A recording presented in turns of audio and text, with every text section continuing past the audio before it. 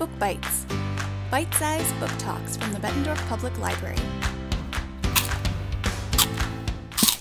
Hi, my name is Christine Garrow, and it's time for another bite-sized book talk from the Bettendorf Public Library.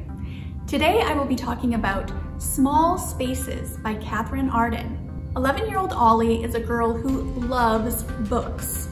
She loves them so much that she can't help snatching a book away from a woman who is about to throw it into a river. Later, she begins to read the book. It tells the tale of a girl named Beth, her two brothers, and a deal made with someone called the Smiling Man.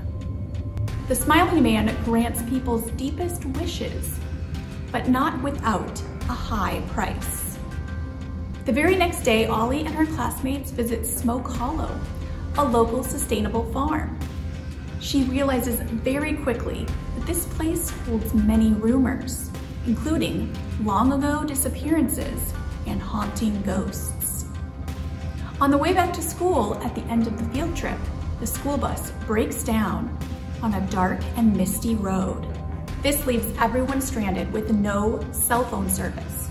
The teacher goes back to the farm for help, but the strange bus driver has some odd and startling advice. Best get moving. At nightfall, they'll come for the rest of you. As nightfall quickly descends, Ollie and two of her classmates follow the bus driver's instructions and leave the bus. They find woods bordered by a field of scarecrows. Adding to the feeling of terror, Ollie's previously broken watch begins a countdown, delivering a frightening message. Run. Needless to say, you will not be seeing me anywhere near a farm, pumpkin patch, field, and definitely not within 100 yards of a scarecrow this fall. I am recovering from reading this book.